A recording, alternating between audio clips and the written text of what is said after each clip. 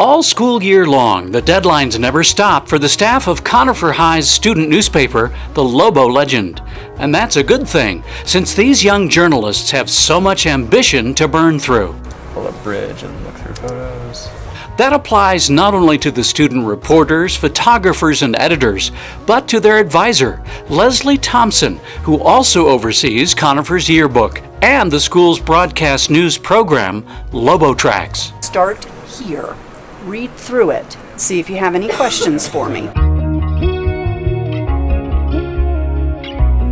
I think they're going to learn best. I think I'm going to learn best with them when we're thrown into the thick of things.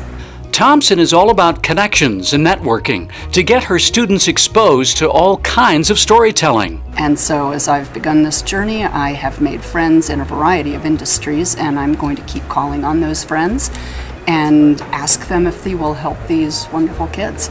Even if it's not journalism with a big J.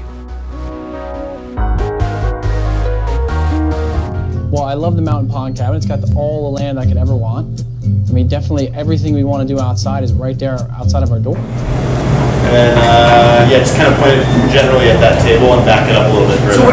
Thanks to Thompson, two of her students, seniors Forrest Sarnecki and Ben Easton, were given the chance to shadow a TV production crew from HGTV's Log Cabin Living series. Yeah, it definitely helped with seeing how they go about setting their cameras and interacting with each other and other people on the shoot. It's not just one camera person setting up, they sync all their settings, and the sound guy is constantly talking to them and letting them know if their microphones are working and all this other stuff.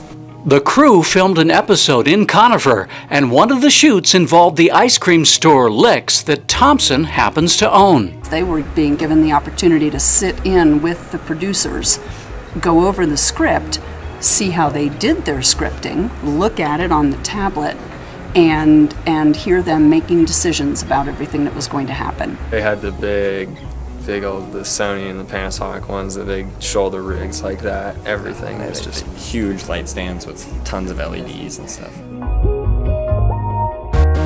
This bit of behind-the-scenes reality TV left the students impressed and much wiser about what goes into it.